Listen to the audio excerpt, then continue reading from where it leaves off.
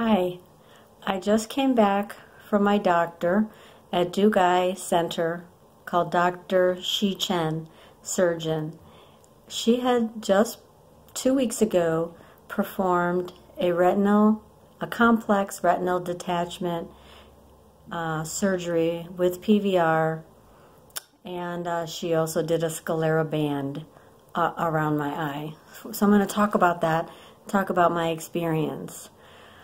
What happened was about mid-October, I had some lightning bolts go through my one eye, and I immediately went to the doctor, and she said, looked at my eye and said, you definitely had a vitreal separation that caused a retinal tear, and you need to go have laser surgery right away, so fluid from the eye doesn't get up into that tear and then get behind the retina, which causes the retina to separate, which is what causes blindness.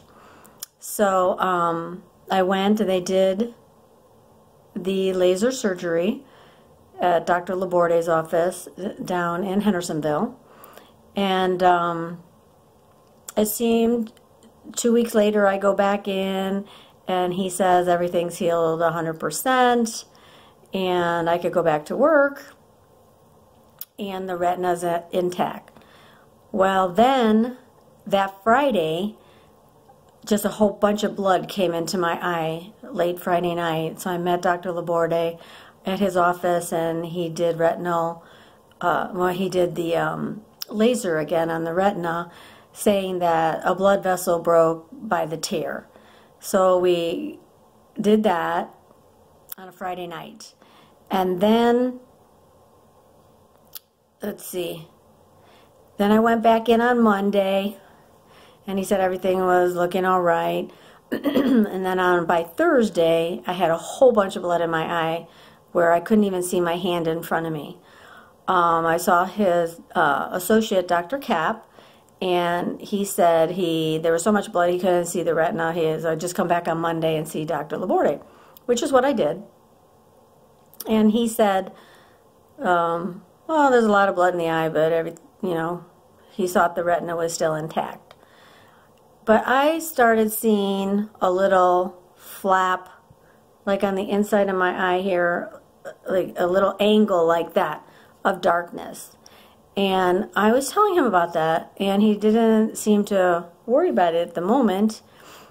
And so then the second week, I go back in the next Monday, and I say, this doesn't feel right, that flap is still there. And he looks at me and he says, oh, you have a complex retina detachment with PVR, these cells that grow on the inside and are heavy, and they kind of pull the retina away. He said, and that's a complex surgery, and I could do it, but I would suggest you go to Duke. And so they immediately called Duke and got me an appointment the next day. And I went down there and met with the doctor, and they said, yep, tomorrow come back in and we're going to be doing surgery. So, oh my gosh, I was so scared. And my best friend, Sadvi Velasquez, super healer, massage therapist, Reiki master, was there by my side, praying all during my surgery. And it was a 2.5-hour surgery. And they take all the vitreous fluid out of your eye, and they put a band in there and put laser on it to seal it. And then they put the silicone oil back in my eye to help push against the retina, to seal it. So now I'm in that stage.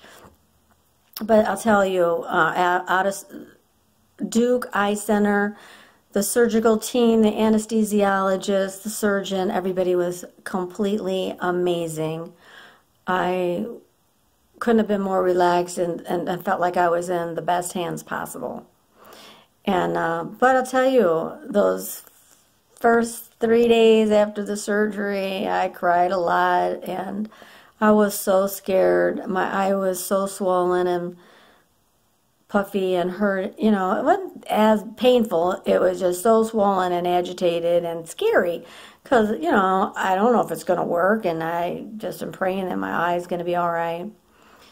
So the first 3 days were really bad. But then after that, it started getting better and better.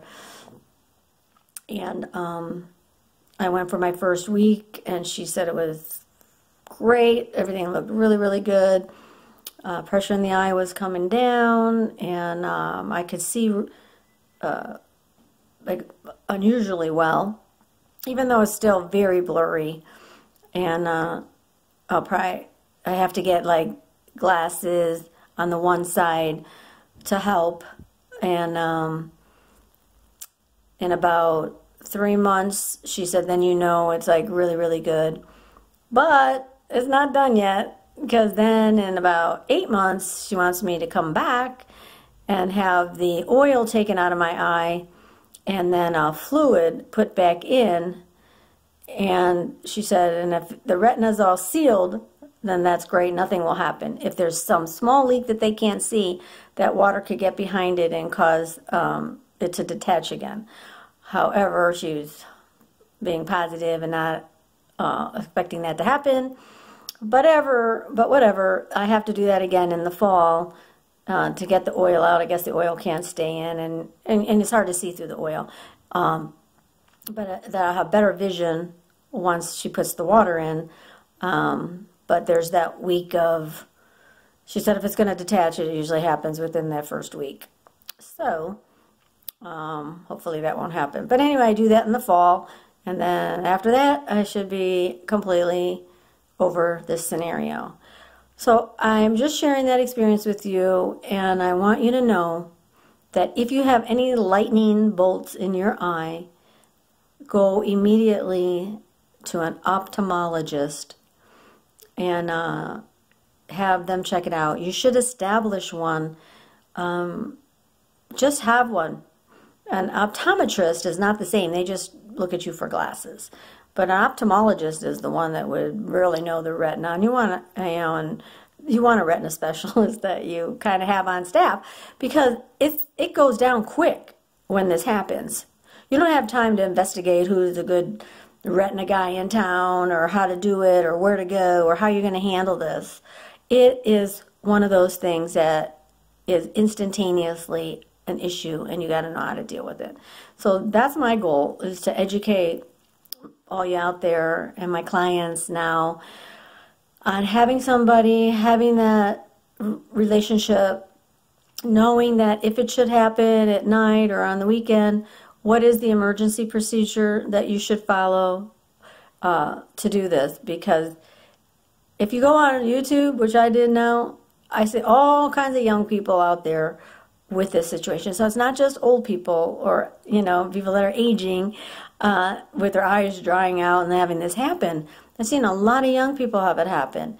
And a lot of people think that, some research is showing that, we have that cell phone connected to our ear, and it's heating up our, not just our ear and not just our brain. Brain cancer is being, looked at as a result of all this phone by our ear, but our eyes, it could be also causing that drying of the eye. And so you have to take a look at that, and I would definitely suggest using a headset and trying to get that phone away from your ear, and using, the speaker or anything you can do to minimize that phone to the ear. So I hope this was helpful. And like I said, I'm in Duke right now, in Durham, and I'm heading home tomorrow, and I'm so excited to get home. I've been here healing for 2 weeks. I didn't want to go up the elevation, and I just wanted to be close to my doctor, and so I'm heading home. And there was a snowstorm while we were here in Durham, so we missed the snowstorm, and I'm okay with that for sure. So blessings to you all. Please take care of your eyes. Your vision is so, so important. And you just take it for granted. And then one day when you just wake up and it can be gone. So take care of your eyes. There's acupuncture protocols that I will definitely now be using in my practice, but I will also be receiving, having my people do it to me too. And I'll just be much more aware of the precious gift of vision. Blessings. Love you all.